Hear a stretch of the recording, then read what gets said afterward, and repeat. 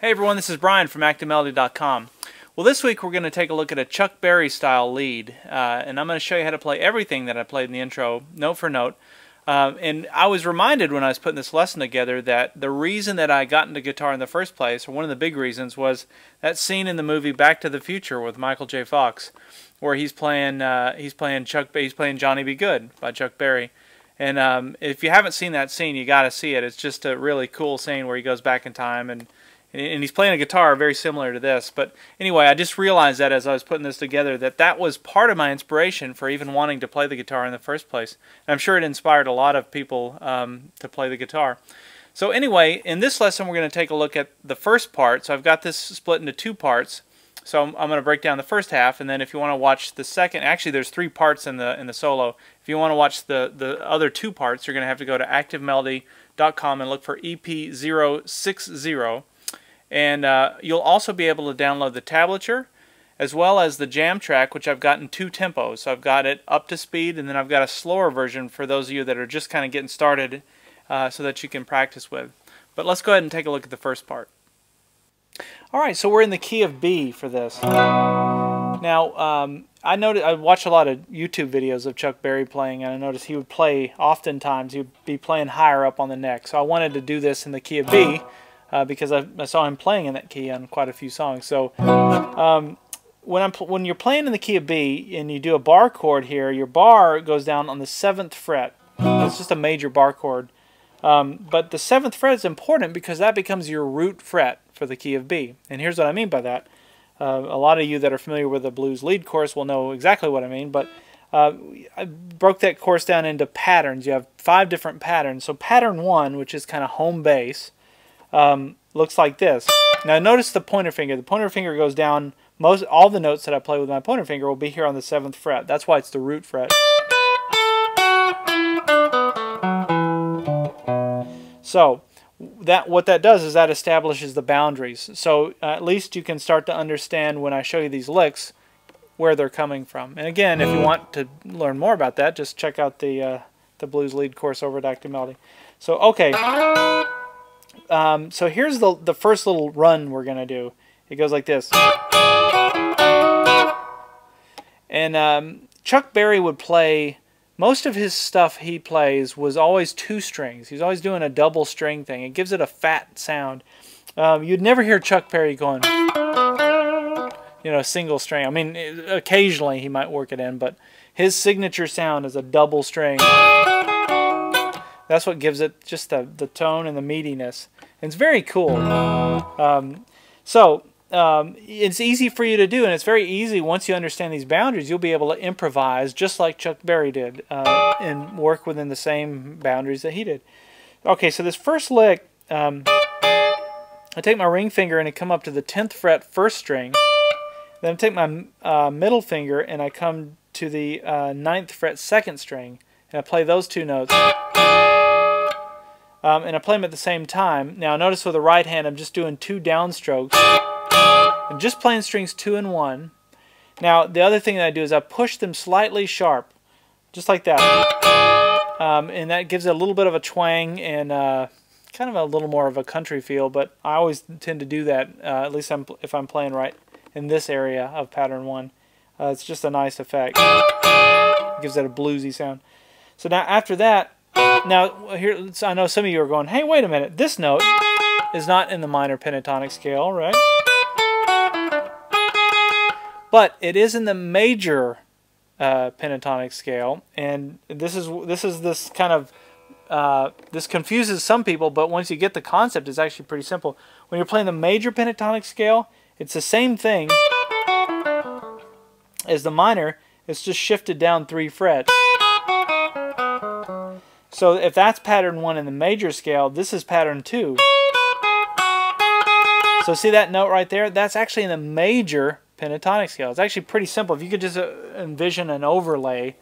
So what you're seeing right in this area is you're seeing a little bit of an overlap of pattern 1 from the minor pentatonic scale, but pattern 2 from the major pentatonic scale. So, and that may seem overwhelming, but don't let it be. Just know that this is a lick that you can use no matter what. If you're ever playing a blues, just find the root fret and work from there and find this little, you know, kind of bluesy, twangy sound. Okay, but I just wanted to give you the context. Okay, so that's the first thing that you do. Then I came down and I barred the first 2 strings on the 7th fret. Just played strings 1 and 2. Now I take my ring finger and I bar the first 3 strings on the 9th fret, but I'm only going to play strings 2 and 3. Just those 2 strings. So now we have... And notice with my picking hand, it's all downstrokes at this point. And Chuck Berry used a ton of downstrokes. He didn't do a lot of alternate picking because he did a lot of double strings. And it doesn't work so well when you're doing upstrokes and downstrokes with double strings. Okay, so then after that I went to this little hammer-on thing. So I'm just barring the first 3 strings on the 7th fret. I'm only going to play strings 2 and 3 again. And as soon as I play them, I go ahead and take my middle finger and hammer onto the 3rd string, 8th fret.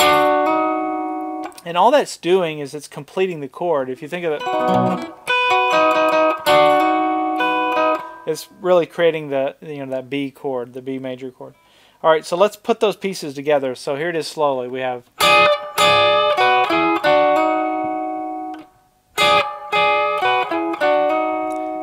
Now, after I did that, then I did an upstroke at that point. And when I did that upstroke, I went ahead and pushed down with my middle finger here on the 3rd string on the 8th fret. But I did an upstroke on strings 1 and 2, leaving this middle finger in place so that in case you hit string 3, it's covered. You're hitting all, you know, so you can be a little sloppier about your upstroke. But that's what I kind of did, just a real quick. And notice I released the pressure with my fingers so that it kind of deadens the note. It doesn't let it ring out like that. So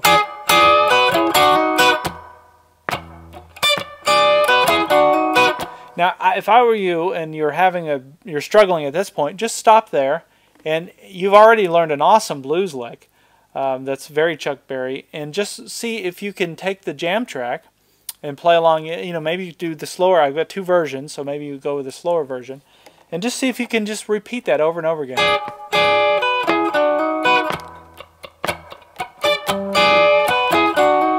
And just kind of get comfortable with that. So then the next thing that I do as I play this little thing, and all I'm doing, we've already done this. That's the hammer on there where I'm, you know, barring the first 3 strings on the 7th fret. Or I'm sorry, on the 7th fret. And I'm playing, now I'm just playing strings 2 and 3 for all of this. And so I'm just hammering on to the 8th fret, 3rd string. Then I'm going to play strings 2 and 3 on the 9th fret. And then I'm going to come back and do the little hammer on again. So let me do it slowly. It's like this. Let me do it again.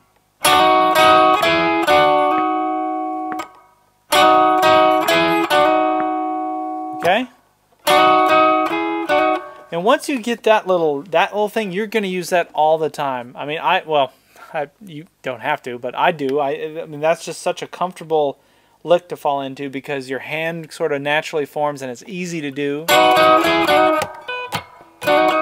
So you're getting this huge library of these double string licks that you can use, you know, in this lesson. So just, you know, think of how you can reassemble them, and you know, you don't have to play exactly what I'm playing, but you know, you're learning a new vocabulary and you're picking up all these new words, and now you can start introducing those words into your playing.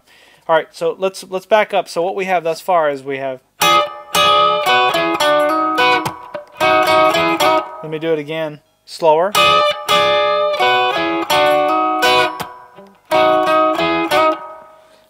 Now we get into Chuck Berry 101, which is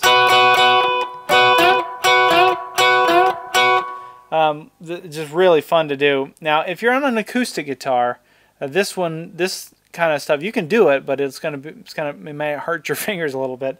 So I'd recommend doing this on electric, but you can definitely try it on acoustic, and you know, depending on the string gauge, you could probably follow along if you have a lighter string. But So what I do is I kind of anchor my pointer finger down on the 7th fret by barring the first 2 strings. And notice these downstrokes, 1, 2, 3, with my right hand.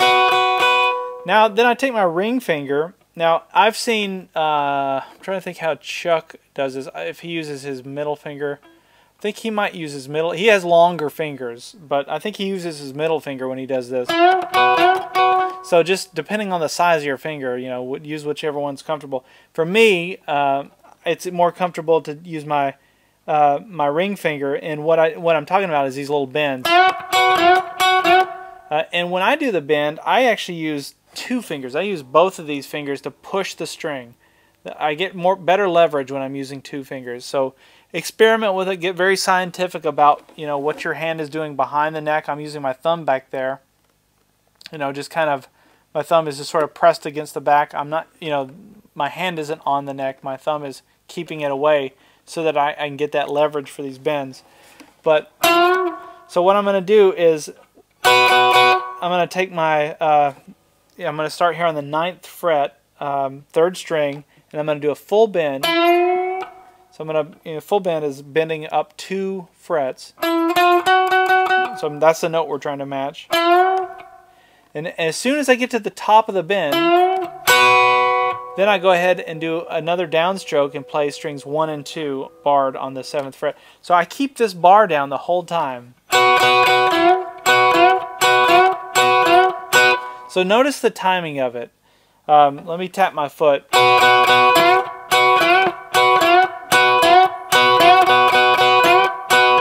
So you can hear how it's just this sort of, it's 1 and 2 and 3 and 4, and it's got that kind of thing going. And the rhythm is so critical if you want to get the Chuck Berry thing. He would do that a lot, that kind of run. So I ended up doing 5 of those. I went 1, 2, 3, 4, 5. And at the end of the 5th one, I did the triplet, 1, 2, 3, by playing the, you know, those 2 strings there on the 7th fret. So let me do those notes together. So we have,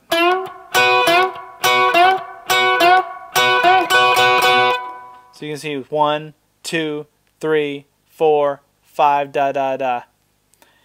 And then I went into another similar type lick that went.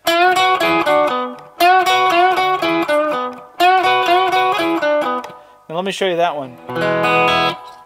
What I'm doing for that is I'm keeping the bar there. That just sort of stays.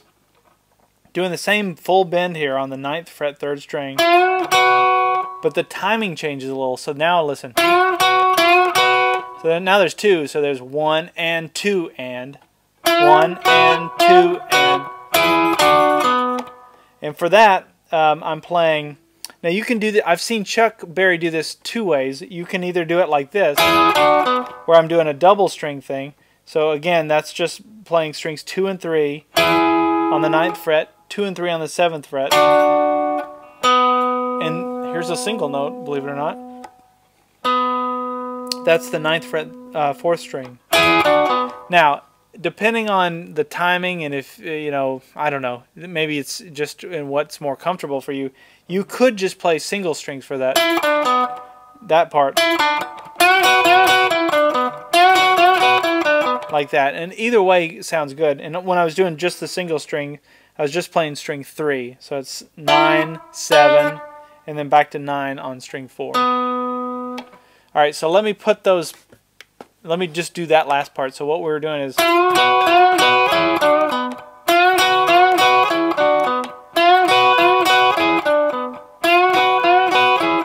and I did it several times. Let's see, I did it, I think I did it 4 times.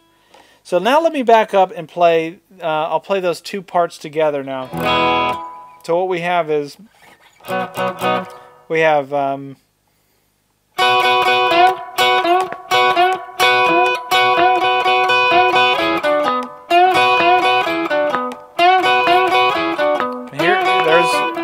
there was 4. So yeah, it's 4. Now at the end of the 4th, well, you know what? Before I get onto that, let me play the whole thing now up to this point, just so you have this as a reference. Remember, it's always like building a little puzzle. I like to think of these little chunks and we put them together. And at the end, you have this cool solo that you can do. So, okay, so here we go. So we have...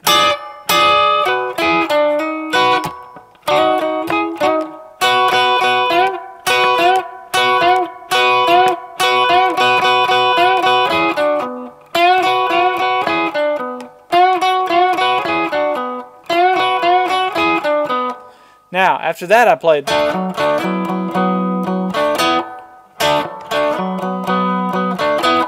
So there's a lot of straddling that happens between the 7th fret and the 9th fret. So what I'm doing there is I'm going to bar the first 4 strings now on the 7th fret, but I'm only going to play strings 4 and 3. And again, notice these are downstrokes. All these are downstrokes. Now I'm going to take my ring finger and I'm going to bar the first 5 strings on the 9th fret, but I'm only going to play strings 5 and 4. So slowly those sound like this. You can see I'm going back and forth. I'm going 7, 7, 9, 7, 9, 9. And then I go like this. And just walk up, kind of smoke on water. And what I'm doing there is 5 and 4, again on the 9th fret. 4 and 3 on the 7th fret, 4 and 3 on the 9th fret. Alright, so now let me put that in context.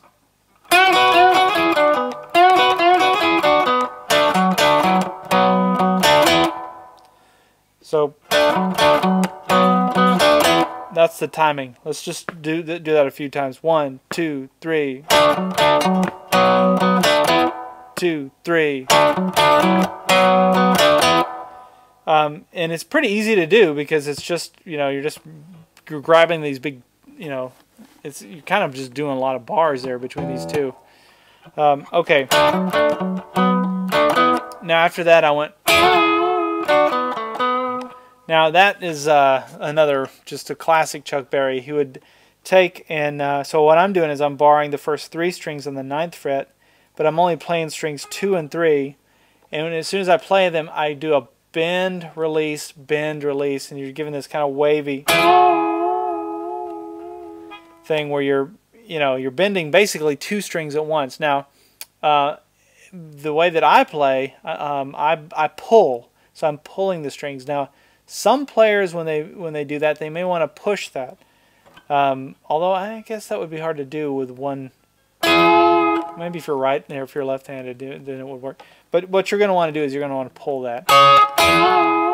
So, and you can do it with one finger. It actually does work. It's instead of using the very tip of your finger, you're kind of using this part of it. But you're just pulling those 2 strings, and just practice doing it. Okay.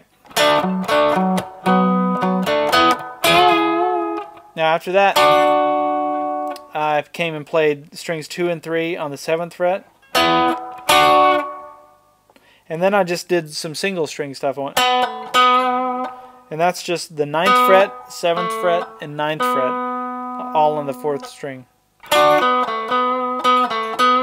So let me put those pieces together.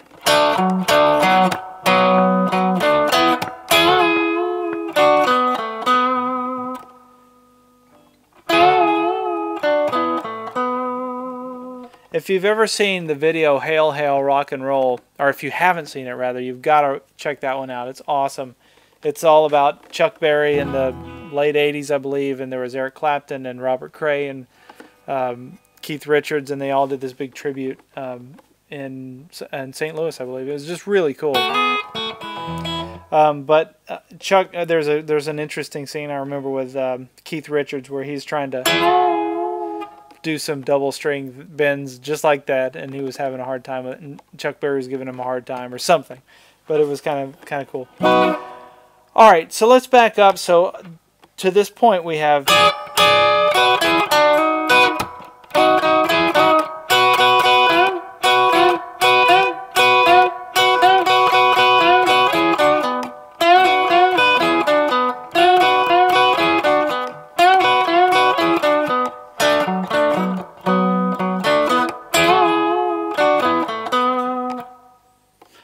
after that I went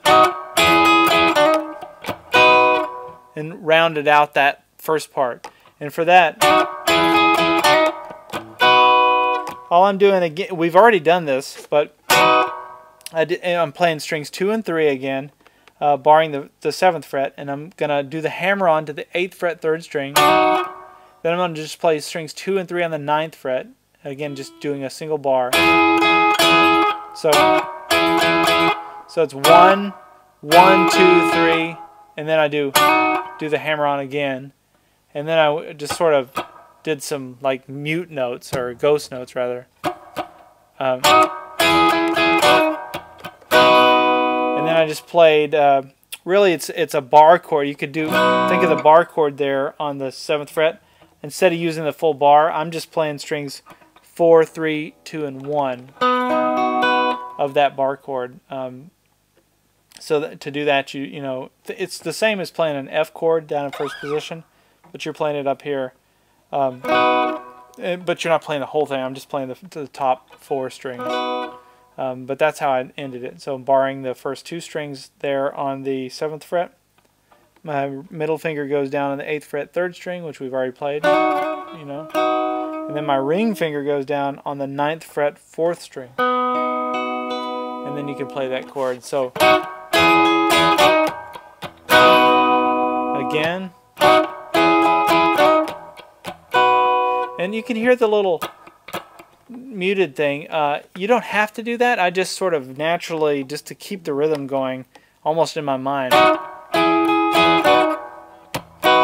You could do it that way too, just to stop it. But all I'm doing is just kind of muting the strings for that. Alright, so let's get through this. Let me play through this whole first part then. Let's do it one more time so you have it as a reference. So here we go.